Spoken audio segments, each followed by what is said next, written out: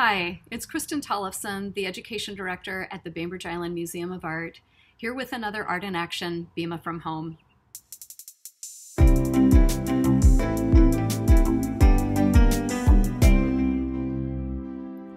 Today, I thought we could take a walk down to the beach and find a couple of rocks and do some drawing on rocks. This is a project that I have done ever since I was a kid. I've done it with my own kids, and it really knows no age limit and is always fun and really gets you thinking outside the box and just having fun. Here are a couple examples of what we're going to look at. This is one that is done with pencil, and this works really well with smooth rocks like you might find on a lake shore or a riverbank. These are both from those places. It also lends itself to very delicate work. Here's some little detail of a piece that was done just with lines and dots. It also works well for blending colors like this sunset.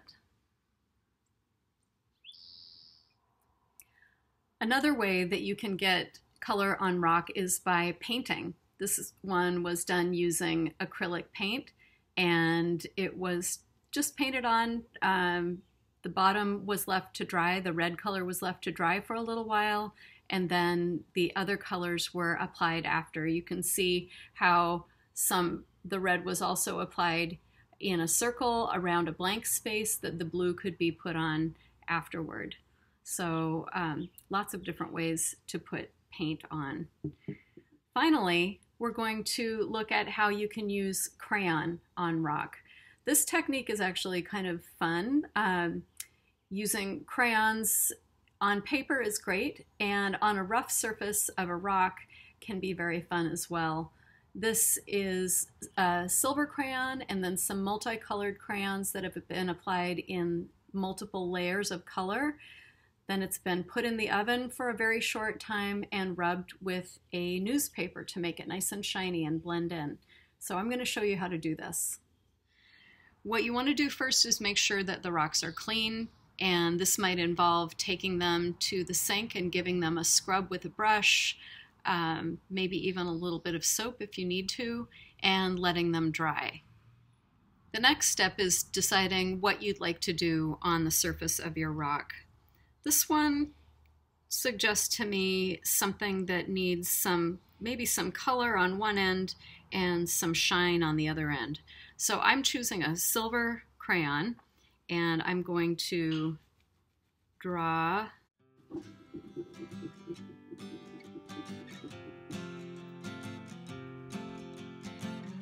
all over the surface.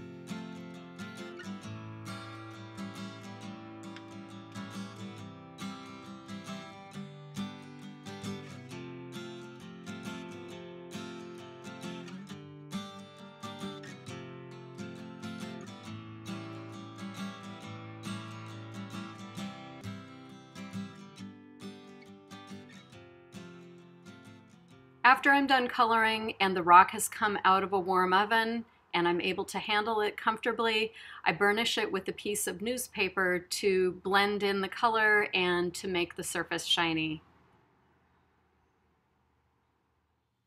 Sometimes the best projects are the simplest projects. We'd love to see what you're doing at home and how you're taking our ideas and making them yours. Please leave us a comment or post to #BimaFromHome, and we'll be looking for your inventions. Until next time, it's Art in Action.